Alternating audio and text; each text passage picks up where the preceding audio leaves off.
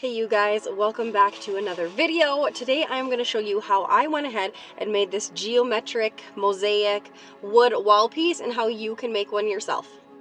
Surprisingly, this is a pretty inexpensive project, even though it looks very intricate. So the first thing I did is I went ahead and I have a 2x4 piece of like plywood, and I'm going to go ahead and find the center points on it. So I'm finding the center points on both the long edges and the short edges to make sure that I can make a perfect cross on that piece of board so I can line up all of my wood pieces.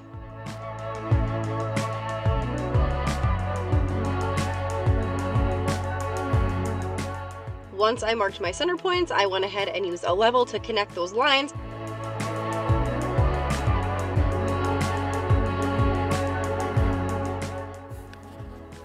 Then I go ahead and get my miter saw set up. I put it to a 45-degree angle and I do not touch it. Do not move it from this point.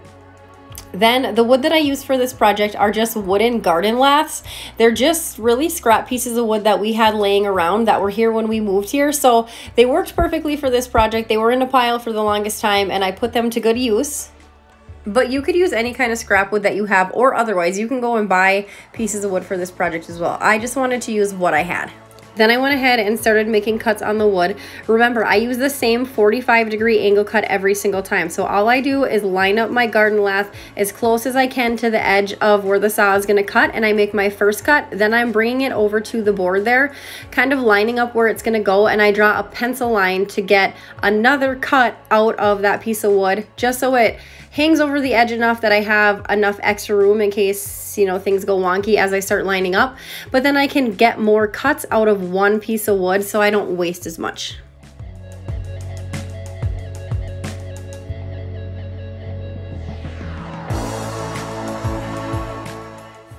And then I just repeat this process. So I'll grab a garden lath, I'll make a 45-degree cut on it, line it up, draw a line so I can make another cut and get two pieces out of that lath, and I just keep going over and over and over until my board starts to fill up with pieces of wood to make the design.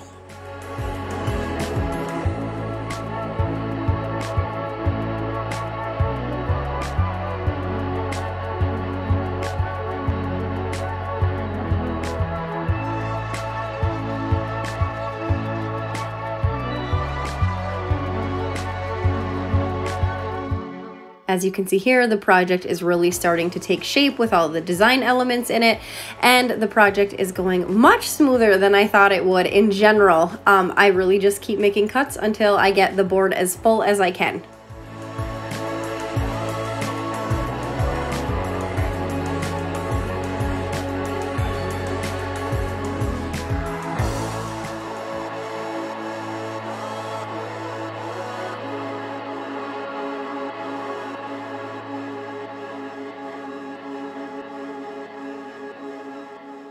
So once I got as many pieces as I could cut to fill the board as much as I could, I went ahead and took the special walnut Minwax stain to stain the backboard, because in case there ends up being any gaps, I wanted there to be a cohesive color behind instead of just like a natural unstained plywood.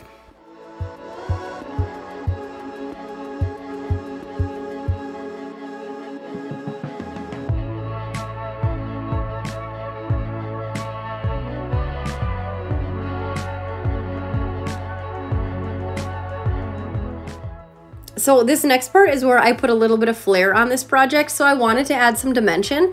So what I did is I just eyeballed where I wanted it. I picked 3 boards and then I cut them to about the same length. You'll see what I do here. That board comes back in 2 pieces. It's gonna create some dimension.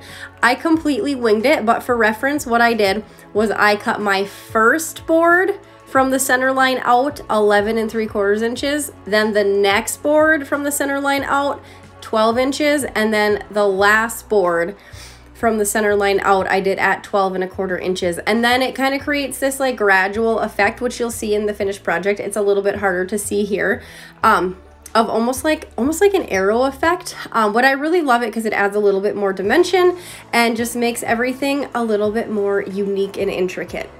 It's totally not necessary, but I wanted to take a risk and challenge myself a little bit to see if I can add a little bit more of a design element to it, and I really do love how it turned out. And I did that on all 4 quadrants of the project.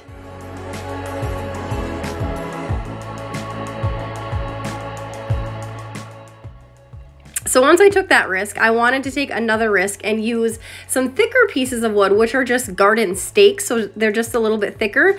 And I just kind of looked at the project and by eye just kind of decided where I wanted to put them. It's the same 45-degree angle. All I did was remove my original garden lath and replace it with the thicker stake piece. Everything still fits together perfectly fine. Everything looks good and it looks cohesive. It just adds a little bit more pizzazz to the project. So here's kind of a little overview of what we're looking like. There's some thicker pieces. You can see the pieces where I cut, and there's going to be 2 pieces that make up one of the sections. I really do love how everything looks now, so I go ahead and get started with staining. I am going to use a variety of stains, so I have the Varathane wood stain in ebony, or ebony, however you say it. It's black. I also have the Varathane wood stain in briar smoke. That's a very pretty gray. And then I also picked up the Varathane wood stain in antique white. And lastly, I use the Minwax special walnut stain as well. So this is the part of the project where you can just add your own artistic flair. So there's no right or wrong answer to this. You just kind of look at it and you think of where you want the stain to be and what color you want it to be. I used Pinterest and Google Images and stuff like that to see kind of what I wanted, and then I kind of just built off of that. I switched between stain colors multiple times during the process. I would go from the Minwax stain to like the black Varathane stain, then to the white, back to the gray, then I would go back to the Minwax stain. And I kind of just built upon what I was thinking and what I was wanting it to be like. I didn't do it really in like one cohesive, like I knew these pieces were going to be this color and I knew these pieces were going to be this color. I just kind of did it by eye and just how I felt it was going to look good. And I'm very thankful because it turned out good, and there was very good chance that it might not turn out well. But this is really like your own touch to the project, and you just kind of stain it how you want to.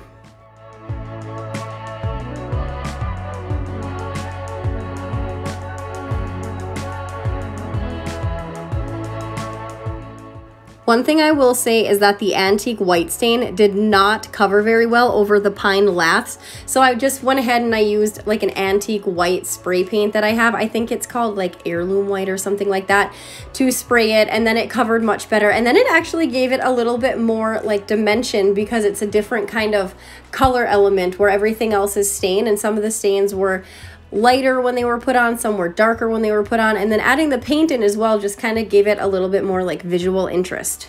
And here is where I enlisted the help of my hubby. Usually he kind of stays out of my DIY projects because he doesn't really want anything to do with them.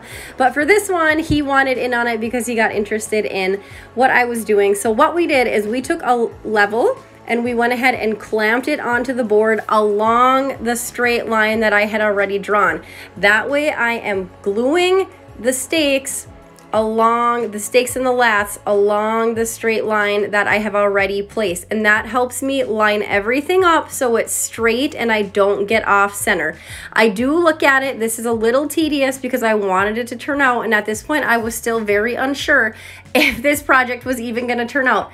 So what I did is I would like line it up first and look at it and make sure that everything sat right, and that's very important to do with these first pieces that I'm putting in. So I put the long white first pieces in, and then making sure that those came to like a perfect V, sat against the level perfectly. I would glue them, and then we would also brad nail them in place. So we just went one by one with the pieces and added them in very slowly but surely to make sure that they stayed in place. Now along the way we did run into a couple pieces in our last section that were not lining up right, and it wasn't necessarily due to us getting off center. It's just that those lath pieces and those stake pieces, one was thicker than the other one, so then when you would continue the design it would kind of get off center. So what we did is we just had a little like palm sander and we sanded one edge of them down, like the thicker piece. We sanded one edge of the thicker piece down until it matched the piece that was parallel to it on the other side. I don't know if parallel is the right word. And then all the pieces continued to line up in perfect angles the rest of the way.